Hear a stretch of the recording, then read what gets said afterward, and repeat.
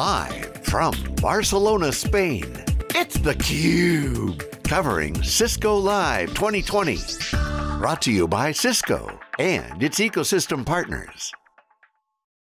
Hello everyone, welcome back everyone. It's theCUBE's live coverage from Barcelona, Spain. We're here for Cisco Live 2020, it's theCUBE's coverage. I'm John Furrier with my co-host Stu Miniman. This has been 4 days of coverage. We've got another day tomorrow. A lot of action around application developers and programmable infrastructure, and really at the heart of this is hybrid cloud and multi-cloud, which is the future of where the enterprises are going, and really at the center of it is the suppliers, the cloud service providers, obviously Cisco Power. I've got two great guests, and CUBE alumni, David Cope, Senior Director of Cloud Business Development at Cisco, and Benjamin Laplane, EMEA Chief Product Officer of 3DS OUTSCALE. Guys, welcome back, good to see you again. Thank you. Thanks for coming on. Here. Benjamin, we talked 2 years ago here, I think it was one of the early days when we started publicly riffing on the notion of cloud service providers going to start to be really more instrumental in how enterprises will deploy and manage workloads and applications. So we were right. Yeah. It turns out we were right. And we went actually even further than that. So now OUTSCALE is not only a public cloud provider, or now we also have an on-prem solution, so you can we can deploy our stacks on your prem with hardware, software, and services. And we actually start building locally compliant stacks. So in France, we actually got the second cloud certification for the French government, and we are also working for the ITAR and FedRAMP certification for the US. Great. Take a minute to give an update on the business. You guys had an acquisition, you're now part of a different company. Explain that and the relationship to the bigger company. So OUTSCALE was actually founded in 2010. And we actually started to provide public cloud services starting 2012, something like this. And the Dassault System was always one of the big customers. They were actually transforming themselves from being a software vendor to a software as a service company, which is a huge move for a company this size. And we are actually supporting them going this direction.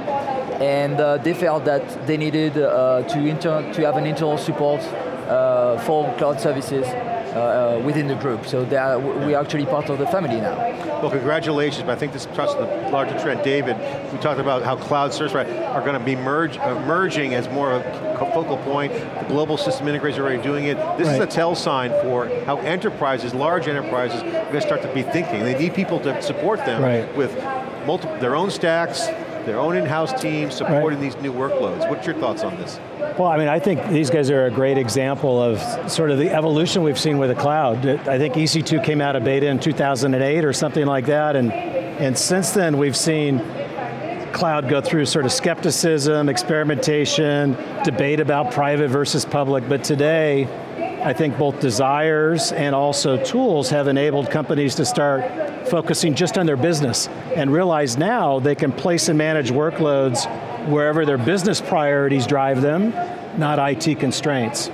And so you can get the best of both worlds. You can support this agility, and yet you can also start to manage governance and policies across these very different private and public environments. Benjamin, can you bring us a little bit inside your really hybrid solution you're helping with customers?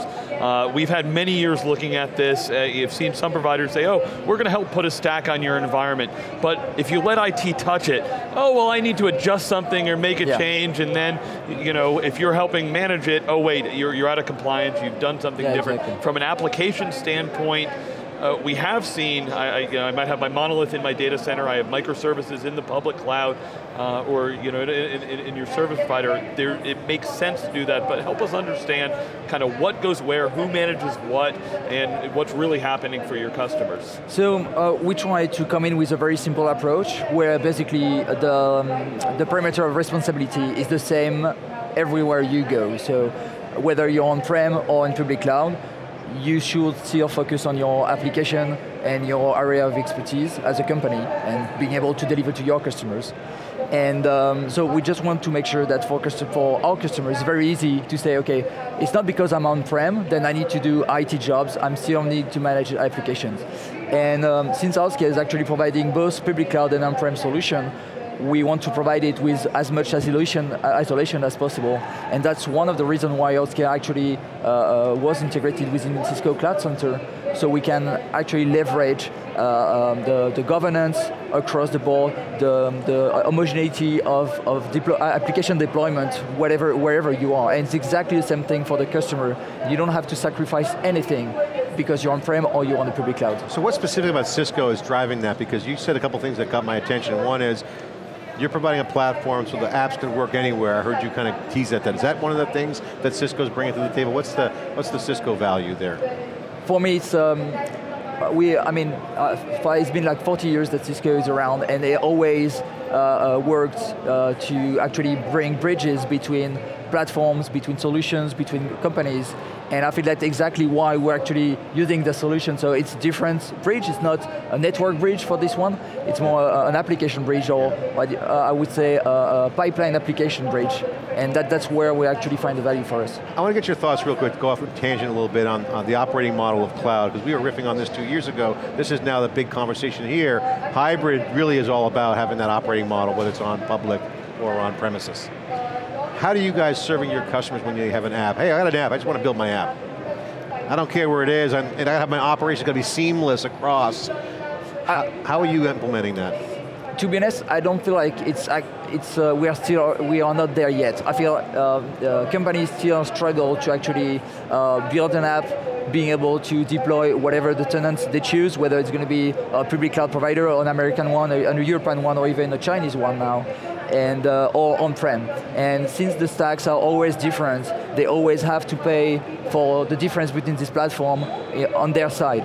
Okay. And I feel like the tools are actually helping these companies. So it's not actually the cloud providers making the effort, it's usually the tools and the ecosystem around these providers are actually providing more tools and more solutions, so it's easier for the companies that actually manage the application at the end. Yeah. David, maybe you can help us dig in a little bit to Sure. the management and the software that Cisco's working on and delivering here to help with these type of environments. Yeah, you know, the way I look at the world is businesses have applications run on infrastructure, and the state of the industry today is you should no longer care about where that application is running. It's just infrastructure. It's in my data center, it's in somebody else's data center called a cloud.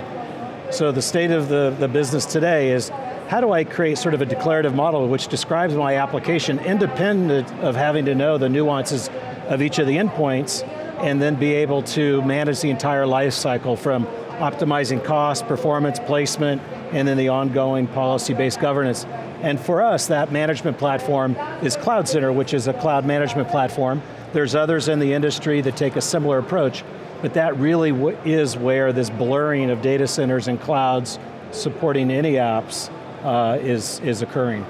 Yeah. Benjamin, what's some of the workloads that you guys are working on? Give some anecdotal feedback on some of the day-to-day things you're working on. Is it on-premise driving the action? Is it the app developers, your customers? Because you're serving multiple, a big company, right? Yeah, from what I've seen is we have had a lot of traction on on-prem solution because historically it's been usual stacks which are usually lack of usability for the customers. They are now used to use to the public cloud, the features, the capabilities, the agility, yeah. And then when you're going back on-prem, you feel like you're traveling time backwards. Yeah. And that's usually an issue. With our solution where we don't change the level of responsibility of the customer, so it doesn't have to have data center people, operation people, it's still the same guys that were actually working into the public cloud, and they're going to operate exactly the same way on-prem. So that's a huge promise for these companies. And you're implementing that right now? Yeah, actually. Great. So we deployed one like the beginning of this year, 2 last year, and it's going to continue to grow, specifically with a Dassault System company as a business funnel. So I got to ask you as an expert, the nirvana, the holy grail, or whatever word we want to use, is to have applications just completely have programmable infrastructure. That's the DevOps, holy grail. We're getting there. Yeah. Where are we in your mind? How far do we have to go to get the app developers just coding away, and the progress of innovation? What's your thoughts on where the industry is and what we're dealing with here? I think you can already do it if you sacrifice a part of your freedom or a part of your portability. We can find tools that actually working pretty well with each other. but once you're in, you're going to be in for at once. The issue is more how it's going to become a more standardized way to actually work for both companies, and that means also for us providers to provide kind of the same level of interface and the same way to work. So the company, and I mean, so apart from Cloud Center, like the application are actually being able to work across infrastructure platforms, whatever they are. You mean Cloud Center for the cross-platform work? Yeah, so Cloud Center is one of these tools that actually kind of leverage different platforms and don't really care, and as a user, you don't really care about the difference. You can deploy whether it's going to be on VMware, on public cloud, and you don't expect the same level of capability in terms of infrastructure, but still, you still deploy exactly the same pipelines, the same workloads, exactly the same way.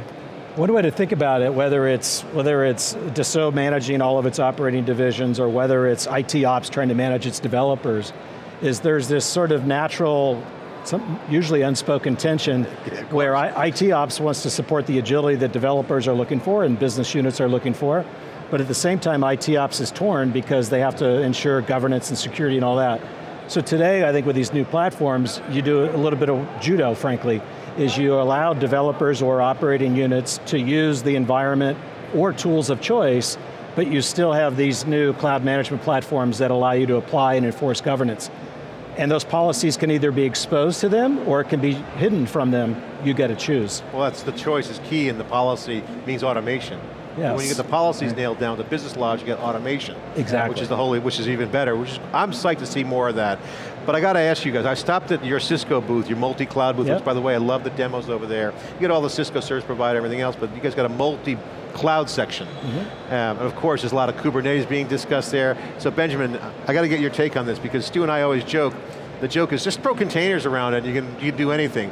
You're dealing with a lot of on-premises, legacy, and enterprise stuff. Kubernetes, and as service meshes come down the pike and microservices, that seems to be really a great way to deal with it. How are you looking at that? What's your vision and what are some of the practitioner tools that are out there? What's your view on that? For me, the appeal of Kubernetes for the customers is less a way to work than the fact that it actually is a standard. So we are talking about the fact that wherever you are, you're always having different API calls, different way to authenticate yourself, different policy management, and I feel that the appeal of Kubernetes is that you can use it over any cloud platform in the world, and it always feels the same, it always behaves the same way. And it's kind of the promise, the same promise that you can get with containers, but you get it on the orchestration layer of these containers. And I feel that that's why people are quite rushing into it, is because they feel that if it doesn't work there, then it might work somewhere else. So how are you dealing with some of these enterprise applications? What do you guys do? The interest for us is, so we provide the control plane or the master nodes, and usually customers still manage the resources or the resource pool on which they're going to deploy containers and whatever. We still manage mostly VMs and block storage, so the basic bricks of any infrastructure as a service provider. And the customers start from there and actually build their application, and they can even reuse things that have been done somewhere else in any other cloud platform. David, talk about the Cisco vision here, because I think you guys have been seeing this now. Obviously multi-cloud's kind of a future state, that's how everyone has multi-clouds now, but hybrid is where the action is. Yeah. And this, by getting this common operating model, you got these Kubernetes trends and things coming down the pipe with microservices, that really is impacting the momentum. How do you guys see that? What's your position on this? No, I think you're right. I mean, when you look at Kubernetes specifically, I think it's obviously maturing from just developer-centric activities now into production. Most Kubernetes to date has been deployed on-prem or in the cloud, but now that's the foundation that's going to enable the future of hybrid workloads, where I can start, again, blurring the boundaries between data centers and clouds, develop on the cloud, prod on-prem, develop on-prem, access a service on the cloud.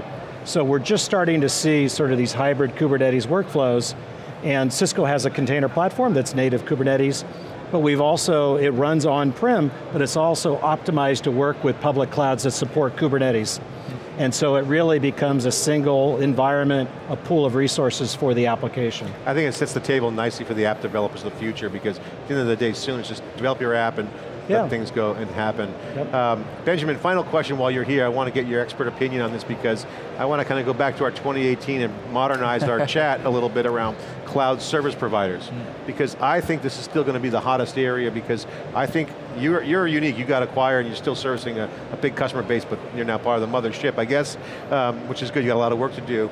But cloud service providers will still service a lot of customers. Yeah. And this is going to be a fast growing market. What's your advice for other cloud service providers out there that are really trying to understand how do I build my infrastructure, how do I deal with the clouds, do I just go all in on one, do I build my own, how do I service the on-premises? What's your advice? I think like, if your company main area of expertise is not IT, you shouldn't actually invest in-house ITs. I think nowadays we have like, and I'm not talking only about OutScale, but we have like a lot of different solutions, a lot of technological partners such as Cisco and NetApp that have a great solution that are actually proven. There is solution as ourselves also OutScale. So I feel like anything that you would try to build from the ground would have a huge disadvantage in terms of time, of technology. And again, for any other cloud provider, I think also we're going to see kind of the separation we're talking about in 2018 is still going to continue to exist, and I think it's going to even increase, where we're going to see local compliance and regulation are actually, for the past 2 years, dramatically increased in terms of strength and numbers. And I feel like the approach of multi-local cloud, as we've been pushing for the past 10 years within OutScale, it makes even more sense. Do you see specialty clouds emerging fast, or building on, say, Amazon, Google, or other clouds, or what do you see? To be honest, I even think that the big three in the US are even starting to find their own place, which is not the same. And I think we're going to see the same thing with the Chinese and reopen actors as well. Awesome. Benjamin, great to have you on. Great to have your insight from the field, appreciate it. Yeah. David, thanks for coming on. Absolutely. Appreciate that insight from Cisco as well. It's theCUBE coverage, day 3 of our 4 days of coverage. I'm John Furrier, Stu Miniman. Stay with us for more coverage from Barcelona after this short break.